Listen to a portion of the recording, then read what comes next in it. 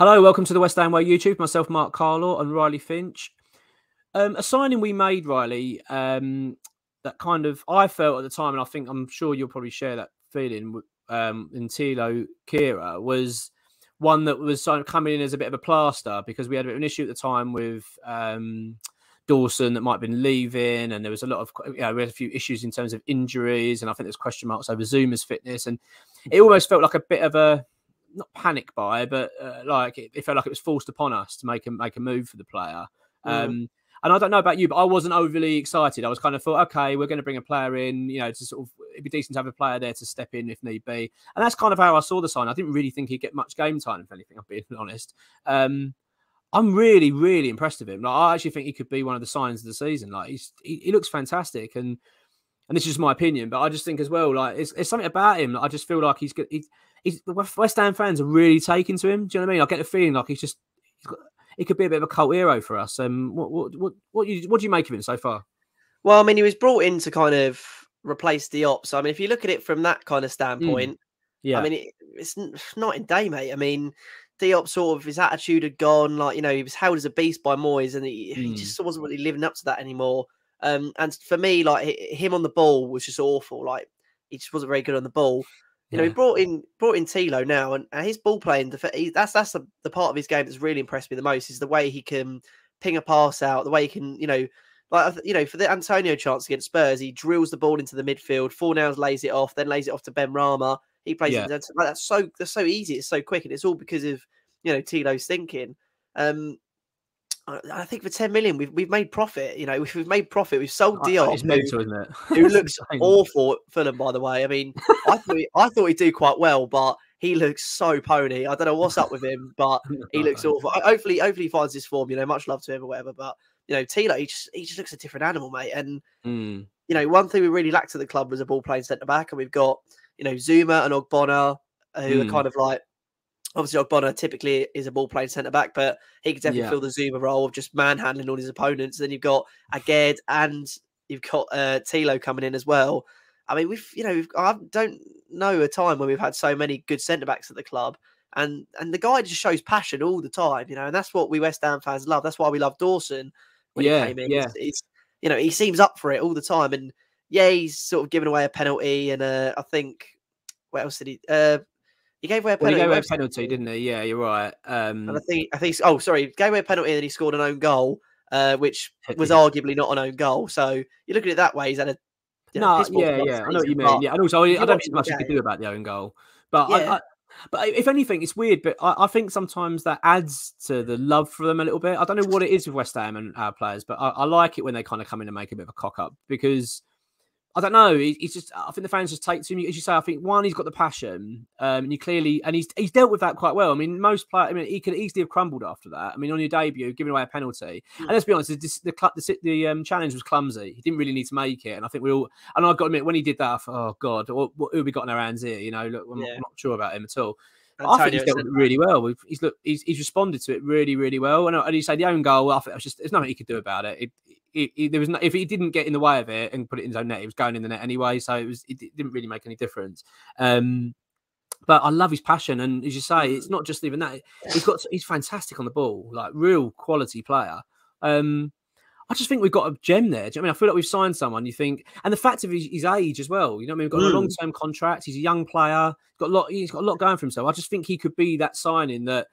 Like a Dawson, like you just touched on it straight away, and I think you're dead right. Like when he came in, we all went, oh, really? Not sure, what we got ourselves into it. And now it's like we'd be gutted if he'd left. I think any fan would have been absolutely devastated. So I feel like that way with Kehrer or Thilo. I'm really impressed with him. Quite excited.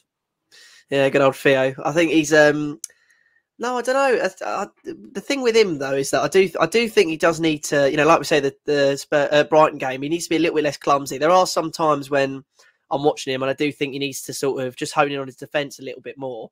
But we spent 10 million on the guy, we made profit. If we look at it like for like, he replaces Dawson or Ogbonna in that team, in 2 or 3 years to come. He's a German international. He's got great pedigree.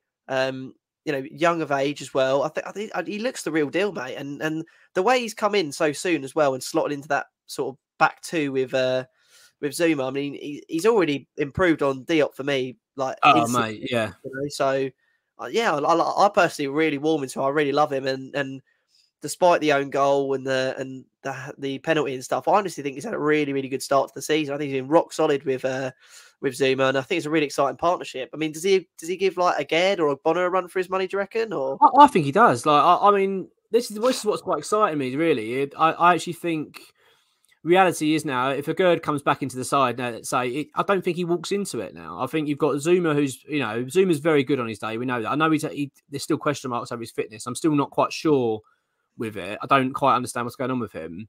But that aside, like, you look at Thilo and you kind of look at him and think, I don't know. You can't imagine him being replaced at the moment. I just don't think he would. And I like that. If you've got Ogbonna then behind him as well. Ogbonna's looked brilliant since he's come back. I know he's still getting up to fitness, but he's like a Rolls Royce, isn't he? Just such a quality player.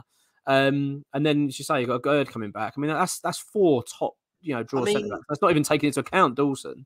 You know what I mean? But with so many quality centre backs, do you think maybe we'd stick them in a back 3 together? I mean, you got Thilo, Ogbonna, and Agerd, or Agerd, Thilo, and Zuma. I mean, talking from a ball playing, I'd much rather have Thilo on the ball right now than Crespo. I mean, yeah, he's got a great delivery on him, but we're talking about 3 centre backs. Thilo, Zuma, and Agerd. That's mental. That's a mental back 3.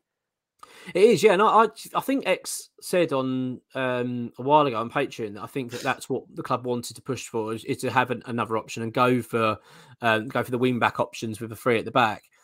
And you're right. I mean, if you've got a pool of players like that, I mean, that's amazing. I think it just helps each other out. I mean, I'm quite excited by it. I really am. And yeah, I've got high hopes for this player. I really do. And I think we're in a good shape. I think defensive wise now, we're looking really good.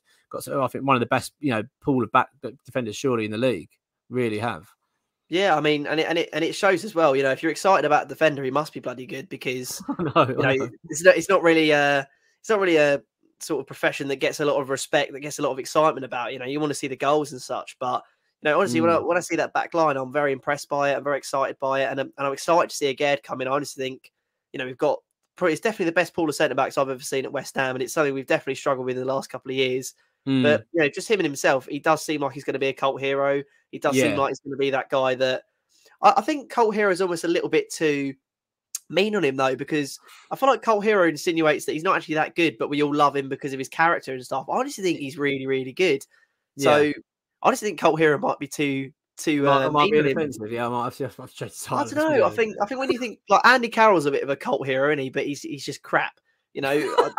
I feel like no. I think I know what you mean. I suppose I always take it as like it's not necessarily. Everyone really likes him. He's brilliant and he is very good, but he's probably not expected to be that good. Like a Dawson. I mean, there's not many clubs that go, oh yeah, Dawson.